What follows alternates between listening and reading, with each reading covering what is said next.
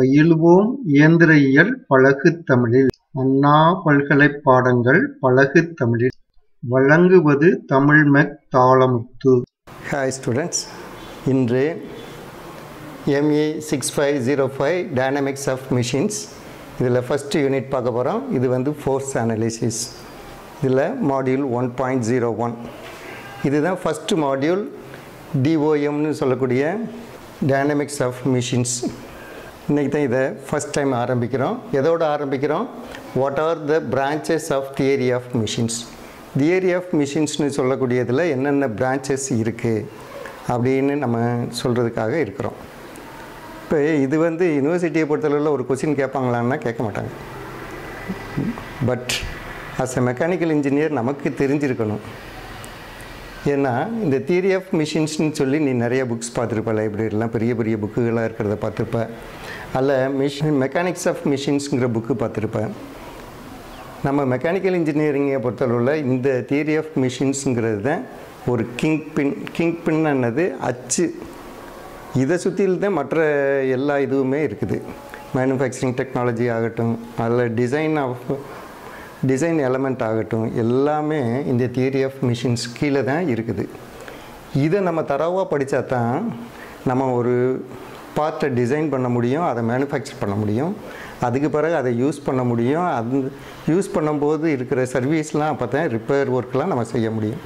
ஆனால் இந்த டீட்டெயில், இந்த தியரி ஆஃப் மிஷின்ஸ்னு ஒரு மிஷின் எப்படி ஒர்க் பண்ண போகுது, அதில் என்னென்ன ஃபோர்ஸ் இருக்குது, அது எப்படி ஃபங்க்ஷன் ஆக போகுதுன்னு தெரியாமையே நம்ம மற்றதெல்லாம் படிச்சுட்டு போனோம்னா எந்த பிரயோஜனமும் இல்லை. அதனால் இந்த இதை நம்ம முதல்ல நம்மளுடைய மெக்கானிக்கல் இன்ஜினியரிங்கில் என்னென்னலாம் சப்ஜெக்ட் இருக்குது அப்படிங்கிறதுக்கு இது ஒரு பேசிக். இதை இப்போ பார்ப்போம். Theory of machines R mechanics of machines. Theory of மிஷின்ஸுங்கிறது ரொம்ப ப்ராட் சப்ஜெக்டு, ஒரு கடல் கணக்காக. இந்த கடல் கணக்காக இருக்கிறத நம்ம ஏன் படிக்கணும்? இந்த இதை படிக்கும்போது தான் நம்ம வந்து கினமேட்டிக்ஸ் ஆஃப் மிஷின்ஸுங்கிறத மேஜராக படிக்க போகிறோம். அதே மாதிரி டைனமிக்ஸ் ஆஃப் மிஷின்ஸுங்கிறத மேஜராக படிக்க போகிறோம். இந்த ரெண்டும் தான் இந்த தியரி ஆஃப் மிஷின்ஸுடைய மேஜர் ரெண்டு பிரான்ச். இந்த இதில் தான் மற்றதெல்லாம் இருக்குது. இந்த இதை தான் நீங்கள் வந்து KOM கினமேட்டிக்ஸ் ஆஃப் மிஷின்ஸ்னு படிக்க போகிறீங்க. இது டைனமிக்ஸ் ஆஃப் மிஷின்ஸ்னு DOMனு இப்போ நம்ம எடுத்துக்கிட்டு இருக்க சப்ஜெக்டு இந்த இதுதான். அப்போ இந்த தியரி ஆஃப் மிஷின்ஸில் என்ன தான் இருக்குது, ஏன் இது ஒவ்வொரு மெக்கானிக்கல் இன்ஜினியரும் தரோவாக இதில் இருக்கணும்னா, இப்போ முதல்ல இந்த சப்ஜெக்டு எதை டீல் பண்ணுதுன்னு சொல்கிறேன். ரெண்டாவது ஏன் தரோவாக நம்ம இருக்கணும் அப்படிங்கிறத ரெண்டாவது ஒரு சின்னதாக சொல்கிறேன். இப்போ kinematics of மிஷின்ஸுங்கிறதுல it's a study of relative motion between the various parts of the machines. ஒரு மிஷினில் வேரியஸ் பார்ட்ஸ் இருக்கலாம். அந்த மிஷின் வந்து சும்மாவே உட்காந்துக்கிட்டு இருந்துச்சுன்னா எது ஆகுமா? மெக்கானிக்கல் இன்ஜினியரிங்னாலே என்னது, ஒரு ஃபார்ம் ஆஃப் எனர்ஜிலேருந்து இன்னொரு ஃபார்ம் ஆஃப் எனர்ஜியை நம்ம கன்வெர்ட் பண்ணி இந்த உலகத்துக்கு யூஸ்ஃபுல்லாக மாற்றுறது தான் மெக்கானிக்கல் இன்ஜினியரிங். அது வந்து உலகம்னு சொல்கிறதுல வந்து மனிதர்கள் இருக்கலாம், மிருகங்கள் இருக்கலாம், அல்ல இயற்கை வளங்களே இருக்கலாம். யாருக்காவது ஒருத்தருக்கு யூஸ் ஆகக்கூடியதாக நம்ம மாற்றக்கூடியது தான் என்னது மெக்கானிக்கல் இன்ஜினியரிங்.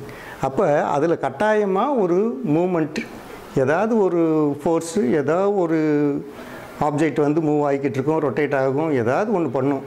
அப்போ அது எப்படி ரொட்டேட் ஆகுது, எப்படி மூவ் ஆகுது, அது இதெல்லாம் நம்ம தெரியணும் இல்லையா?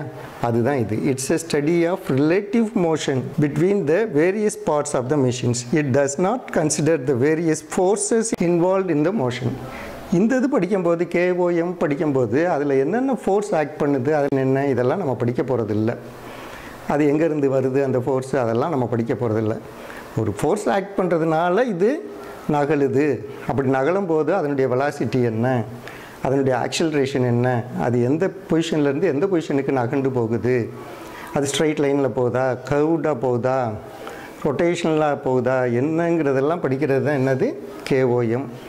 இதுவும் இது டைனமிக்ஸ். இது ரெண்டும் சேர்ந்தால் தான் நமக்கு ஒரு மிஷினை பற்றிய ஒரு முழுமையான இது நமக்கு தெரிய வரும். இதில் என்ன படிக்க போகிறோம்? DOMங்கிறதுல it's a study of various forces acting on various machine elements.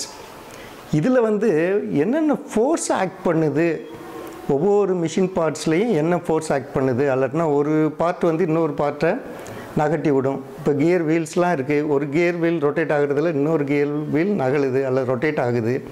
அப்போ இந்த கியர் வீல்லேருந்து இந்த கியர் வீலுக்கு எப்படி அந்த ஃபோர்ஸ் டிரான்ஸ்மிட் ஆகுது, அப்படி டிரான்ஸ்மிட் ஆகிறது என்னென்ன ஃபோர்ஸ் என்னென்ன இடத்துல அப்படிங்கிறதெல்லாம் படிக்கிறது தான் என்னது various forces acting on various machine elements. இந்த forces maybe static R dynamic. அந்த ஃபோர்ஸ்லேயும் 2 டைப் இருக்குது, ஒன்று ஸ்டேட்டிக்னு இருக்குது, இன்னொன்று டைனமிக்னு இருக்குது. நம்ம இந்த சப்ஜெக்டில் ME6505 படிக்கும்போது DOM படிக்கும்போது இந்த ரெண்டுமே சேர்ந்து தான் படிக்க போகிறோம். இதில் வந்து ஸ்டேட்டிக் யூக்லிபிரியம்ங்கிறத நம்ம மெயினாக படிக்க போகிறோம். அதே மாதிரி டைனமிக் யூக்லிபிரியம்னு கைனெட்டிக்ஸ்னு சொல்லக்கூடிய இந்த இதையும் நம்ம படிக்க போகிறோம். இது ரெண்டும் சேர்ந்தது தான் நம்மளுடைய சப்ஜெக்ட். இது நீங்கள் இன்னொரு சப்ஜெக்ட் KOMனு படிச்சிருப்பீங்க. இது ரெண்டும் சேர்ந்தால் தான் தியரி ஆஃப் மிஷின்ஸ். ஓகே, இப்போ இந்த இதை பார்ப்போம். ஸ்டாட்டிக்ஸ் இது deals with forces ignoring the mass of the machine parts while the machine parts are at rest. இப்போ ஒரு ஃபோர்ஸ் ஆக்ட் பண்ணுது, நம்ம வந்து முதல்ல சிம்பிளாக லேர்ன் பண்ணிக்கிறதுக்காக என்ன பண்ணுறோம், அந்த ஃபோர்ஸ் வந்து அந்த மிஷின் ரன் ஆகவே இல்லை, அப்போ அது ஆக்ட் பண்ணிச்சுன்னா அந்த பார்ட் அது நகட்டுமா நகட்டாதா, ஸ்ட்ரைட் லைனில் நகட்டுமா அல்ல ரொட்டேஷன் ஃபோர்ஸில் அது ஆக்ட் பண்ணுமா அப்படின்லாம் தெரிஞ்சுக்கிறது தான் என்னது ஸ்டாட்டிக்ஸ். அப்போ அந்த பார்ட்டு வந்து கனமாக இருக்கா, வெயிட்லெஸ்ஸாக இருக்குதா, இதெல்லாம் இல்லை, அதனுடைய மேஸையும் நம்ம கன்சிடர் பண்ணுறது இல்லை. அதே மாதிரி அந்த பார்ட் வந்து மூவ் ஆகிக்கிட்டு இருக்கு அப்படிங்கிறது நம்ம பார்க்குறது இல்லை. ஸ்டாண்டிங்காக ரெஸ்ட்டாக இருக்குது, ரெஸ்ட்டாக இருக்கும்போது அந்த ஃபோர்ஸ் ஆக்ட் பண்ணும்போது எப்படிலாம் அது பிஹேவ் பண்ணுது அப்படின்னு தெரிஞ்சுக்கிறது தான் ஸ்டாட்டிக் ஃபோர்ஸ். இங்கே கனெட்டிக்ஸுங்கிறது வந்து deals with inertia forces due to both maze and motion consideration. நம்ம இங்கே வந்து கினெட்டிக்ஸுங்கிறதுல வந்து இனர்ஷியா ஃபோர்ஸை முக்கியமாக எடுக்கிறோம். இனர்ஷியா ஃபோர்ஸுங்கிறது என்னது, ஒரு இமேஜினரி ஆப்போசிட் ஃபோர்ஸ். அது வந்து செகண்ட் லா ஆஃப் மோஷன் படி என்ன ஃபோர்ஸ்னு என்ன சொல்லியிருக்கிறாங்க, மேஸ் இன்ட்டு ஆக்சிலரேஷன் சொல்லியிருக்கிறாங்க. அப்போ ஒரு பார்ட்டில் ஒரு ஃபோர்ஸ் ஆக்ட் பண்ணுதுன்னா என்ன ஆகும், அப்படியே போய்கிட்டே இருக்குமா, அது பாட்டுக்கு எட்டர்னலாக வெளியே ஓடிடுமா, ஓட முடியாது. நம்ம அதை ஒரு இடத்துல நிறுத்தணும், நிறுத்தி அதை ஈக்குலிபிரியத்துக்கு கொண்டு வந்தால் தான் என்ன பண்ண முடியும், நம்ம யூஸ் பண்ண முடியும் அந்த எனர்ஜியை. அப்போ அதில் ஒரு ஆப்போசிட் ஃபோர்ஸும் ரியாக்ட் பண்ணுது, அந்த ஃபோர்ஸ் தான் என்னது இனர்ஷியா ஃபோர்ஸ். அதை எப்படி கால்குலேட் பண்ணுறது, F=-m×a அந்த ஃபோர்ஸை கனெக்ட் பண்ணுறாங்க, அது வந்து இனர்ஷியா ஃபோர்ஸ். அப்போ ஒவ்வொரு பார்ட்டும் அதனுடைய மேஸ்க்கு தகுந்தாப்பில், ஏன்னா ஃபோர்ஸ்லேயே மேஸ் இன்ட்டு ஆக்சிலரேஷன் தான் இருக்குது, மேஸும் வேணும் ஆக்சிலரேஷன் மோஷனும், இது ரெண்டையும் கனெக்ட் பண்ணி அந்த ஆப்போசிட்டில் வர ஃபோர்ஸையும் கனெக்ட் பண்ணி அது எப்படி ஈக்குலிபிரியத்தில் ஒர்க் பண்ணுது அப்படின்னு நம்ம ஸ்டடி பண்ணுறது தான் கினெட்டிக்ஸ். அப்போ இந்த டைனமிக்ஸுங்கிறதும் ஸ்டாட்டிக்ஸும் சேர்த்து தான் நம்ம DOMங்கிற இந்த சப்ஜெக்டில் படிக்க போகிறோம். ஓகே, சரி, இப்போ ஒரு ஜெனரல் இதுக்கு பார்ப்போம். எதுக்கு இந்த சப்ஜெக்ட் எல்லாம் படிக்கணும்? நம்ம மெக்கானிக்கல் இன்ஜினியர்ஸ் என்ன செய்ய போகிறோம், ஒரு ஃபார்ம் ஆஃப் எனர்ஜிலேருந்து இன்னொரு ஃபார்ம் ஆஃப் எனர்ஜியாக ஒரு மிஷினை ரன் பண்ண வைக்கலாம். அப்படி ரன் பண்ணுறதுனால என்ன பிரயோஜனம், யாருக்காவது ஒருத்தருக்கு பிரயோஜனப்படணும். அப்படி ஒரு பிரயோஜனப்படக்கூடிய ஒரு மிஷினை நம்ம முதல்ல டிசைன் பண்ணணும். இதில் என்னென்ன பார்ட்டெல்லாம் வருது, இது எப்படிலாம் ஒர்க் பண்ண போகுதுன்னு நம்ம நல்லா ஸ்டடி பண்ணி அதை டிசைன் பண்ணணும். டிசைன் பண்ணி அது மேனுஃபேக்சர் பண்ணணும், தயார் பண்ணணும். மேனுஃபேக்சர் பண்ண பிறகு என்ன ஆகணும், அது யூட்டிலைஸ் ஆகணும், அது ரன் ஆகணும். அப்படி ரன் ஆகும்போது தேய்மானங்கள் ஆகலாம், ரிப்பேர் ஆகலாம். அந்த ரிப்பேர்லாம் எப்படி பண்ணுறது, சர்வீஸ் எப்படி பண்ணுறதுன்னு நம்ம தெரிஞ்சிருக்கணும். சர்வீஸ்லாம் முடிஞ்சு அதனுடைய லைஃபே போயிடுச்சு, 10 வருஷம் உழைச்சிருச்சு, 15 வருஷம் உழைச்சிருச்சு, அதோட லைஃப் போயிடுச்சு. அப்போ அதை எப்படி ரீசைக்கிள் பண்ணணும், அந்த மெட்டீரியல்லாம் எப்படி வேறு இதுக்கு யூஸ் பண்ணலாமா, அல்லட்னா அது வந்து மக்குற குப்பையா மக்காத குப்பைன்னா அதை என்ன பண்ணணும் அப்படிங்கிறதெல்லாம் நமக்கு தெரிஞ்சு வச்சுருக்கணும். அப்படி தெரிகிறதுக்கு ஒரு பேசிக்காக அடித்தளமாக இருக்கிறது தான் இந்த தியரி ஆஃப் மிஷின்ஸ். இந்த தியரி ஆஃப் மிஷின்ஸ் படித்தோம்னா இப்போ நான் சொன்ன எல்லா இதையும் படிக்கிறதோட அதுலேயும் டிசைன் ஆஸ்பெக்டில் நம்ம வந்து மெட்டீரியல்ஸ் படிச்சிருவோம், அது என்ன சைஸில் இருக்குன்னு படிச்சிருவோம், அது என்னென்ன மூமெண்ட் இருக்குன்னு படிச்சிருவோம், என்னென்ன ஃபோர்ஸ் அது தாங்க போகுதுன்னு படிச்சிருவோம், என்னென்ன ஃபோர்ஸ் அது நமக்கு கொடுக்க போகுது, எப்படி அது ஒர்க்காக கன்வெர்ட் பண்ணி கொடுக்க போகுதுன்னு நம்ம படிச்சிருவோம். அதுக்கு பிறகு அதை எப்படி மெயின்டைன் பண்ண போகிறோங்கிறதையும் படிச்சிருவோம். எல்லா இதுவும் இந்த தியரி ஆஃப் மிஷின்ஸ்குள்ளேயே தான் இருக்குது.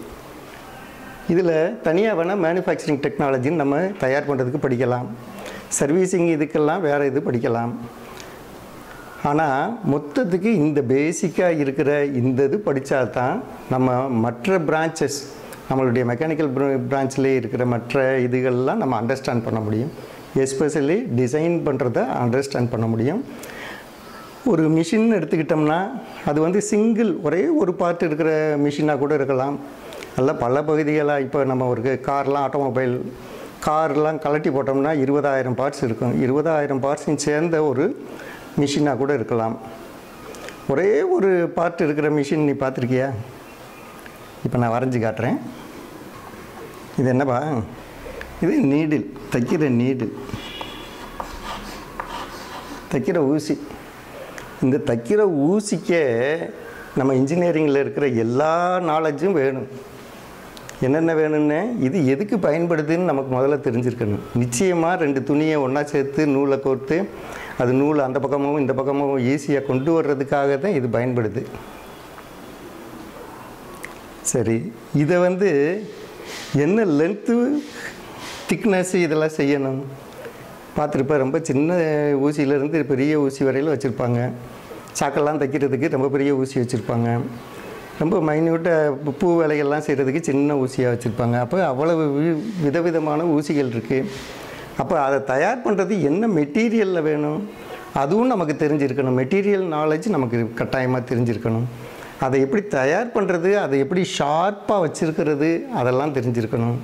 கையில் மட்டும்தான் இந்த ஊசியை பயன்படுத்த முடியுமா? மிஷின்லேயும் பயன்படுத்துகிறாங்க. ஸ்டிச்சிங் மிஷின்லாம் இருக்குது, தையல் மிஷின்கள் இருக்குது. அப்போ அதுலேயும் பயன்படுத்துகிறாங்க. அப்போ என்னவா இது மாற்றணும், ஒரு ஊசி முனையாக போச்சு அதை எப்படி ஷார்ப் பண்ணணும், அல்ல அந்த ஊசியை உடஞ்சி போச்சு அதுக்கு பிறகு என்ன பண்ணணும், இவ்வளவும் இந்த ஒரு சின்ன இதுக்குள்ளேயே நம்மளுடைய மெக்கானிக்கல் இன்ஜினியரிங் நாலேஜ் பூராமே இருக்குது. இதே மாதிரி நீ ஒவ்வொரு பார்ட்டையும் யோசித்து பார்த்தீங்கன்னா எல்லா பார்ட்டுக்குள்ளேயும் நம்மளுடைய மெக்கானிக்கல் இன்ஜினியரிங் நாலேஜ் அதுக்குள்ளே இருக்குது. அந்த மெக்கானிக்கல் இன்ஜினியரிங் நாலேஜுக்கு இப்போ நான் சொன்ன எல்லா இதுக்கும் பேசிக்காக இருக்கிறது தான் தியரி ஆஃப் மிஷின்ஸ். ஒரு மிஷின் எப்படி ரன் ஆகுது, அதில் எப்படி மூவ்மெண்ட் ஆகுது, அதுக்கு என்னென்ன ஃபோர்ஸ்லாம் கிடைக்குது, அந்த ஃபோர்ஸை எப்படி கன்வெர்ட் பண்ணி யூஸ்ஃபுல் ஒர்க்காக நமக்கு கொடுக்குது அப்படிங்கிறதெல்லாம் படிக்கிறது இந்த இதுதான். Kinematics of machines, dynamics of machines. இந்த 2 சப்ஜெக்டும் தான் நம்ம தரோவாக படித்தோம்னா டிசைன் ஒரு பார்ட், இதே மாதிரி ஒரு பார்ட்டை டிசைன் பண்ணுறது ரொம்ப கஷ்டமே இல்லை. அப்படி டிசைன் பண்ணும்போது நமக்கு இன்னொன்று அடிஷ்னலாக மெட்டீரியல் நாலேஜ் கட்டாயமாக வேணும். மெட்டீரியல் நாலேஜ் இருந்தால் தான் இந்த டிசைன் பண்ணுறதுக்கு பண்ண முடியும். அது நீங்கள் டிஎம்இங்கிறதுல அடிஷ்னலாக படிப்பீங்க, ஸ்ட்ரென்த் ஆஃப் மெட்டீரியல்ஸுங்கிறதுல மெட்டீரியலுடைய ஸ்ட்ரென்த் இதெல்லாம் படிப்பீங்க. ஆக மொத்தம் நம்மளுடைய இன்ஜினியரிங், மெக்கானிக்கல் இன்ஜினியரிங் வந்து ரொம்ப ரொம்ப இன்ட்ரெஸ்டிங்கான சப்ஜெக்ட்டு. அது ஒன்று தொட்டு ஒன்று நம்ம படிச்சுக்கிட்டே போகலாம். கடல் கணக்காக வருஷம் முழுவதும் நம்மளுடைய லைஃப் லாங் படிக்கலாம். ஓகே, இப்போ ஓரளவுக்கு உனக்கு புரிஞ்சிருக்கும்னு நினைக்கிறேன். இப்போ இதுவரையிலும் மெக்கானிக்கல் இன்ஜினியர்னால் என்னமோ ஒன்றும் உபயோகம் இல்லாததுன்னு நினச்சிருந்தேன்னா அதை மாற்றிக்க. நம்மளுடைய மெக்கானிக்கல் இன்ஜினியரிங் இல்லாமல் இந்த உலகத்தில் எந்த ஒரு இதுவுமே இல்லை. அவர் ஒரு ரொம்ப பெரிய சூப்பர்லேட்டிவ் கம்ப்யூட்டர் இன்ஜினியராக கூட இருக்கலாம். அவர் ஃபைனலாக ஏதாவது ஒன்று கொண்டு வந்து சேர்க்கணுன்னா அந்த இடத்துல மெக்கானிக்கல் இன்ஜினியர் தான் அதை செஞ்சு கொடுப்பார்.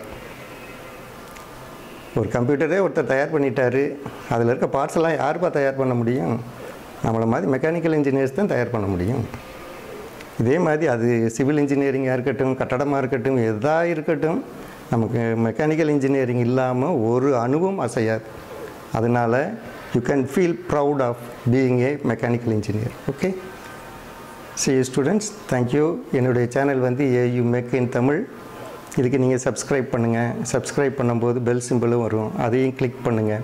கிளிக் பண்ணிங்கன்னா உங்களுக்கு ரெகுலராக ரிமைண்டர்ஸ் வந்துக்கிட்டே இருக்கும். அதுபடி படிச்சுக்கிட்டே வந்தீங்கன்னா இந்த DOMல இன்றைக்கி ஃபஸ்ட்டு மாடியூல் ஆரம்பிச்சிருக்கிறேன். 5வது யூனிட்டில் கடைசி இது வரையிலும் நான் வரிசையாக தான் நடத்துவேன். நீங்கள் வரிசையாக படிச்சுக்கிட்டே வந்தீங்கன்னா உங்களுக்கு சிலபஸ் முழுவதும் கவர் ஆயிரும். நீங்கள் தமிழ்லேயே படிச்சுட்டு போய் நல்ல சூப்பர்லேட்டிவாக எழுதலாம். Okay, see you students. Thank you.